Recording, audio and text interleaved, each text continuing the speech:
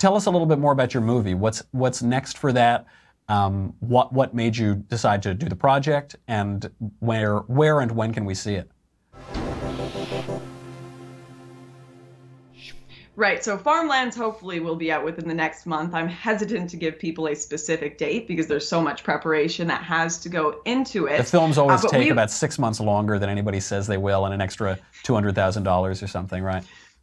Precisely, but luckily on my channel, if you just look up on YouTube, Lauren Southern, you can find a ton of little mini-series. You watched a bit at the beginning, interviewing farmers themselves, interviewing politicians, interviewing individuals who have been struck by the drought, by murder, by all these different crises, just to actually bring it to you and to see.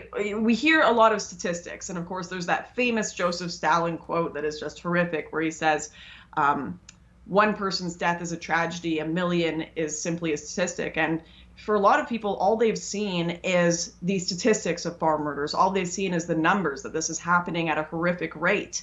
But they haven't actually gotten to meet the people and realize these are humans just like me and you that are suffering through this crisis right now. And that's kind of what I hope to do with Farmlands. I hope to humanize the Afrikaner people and show that they're not just these statistics. They're not these colonizer monsters as some people like to portray them. They just happen to be born on this land after their family had been there hundreds of years.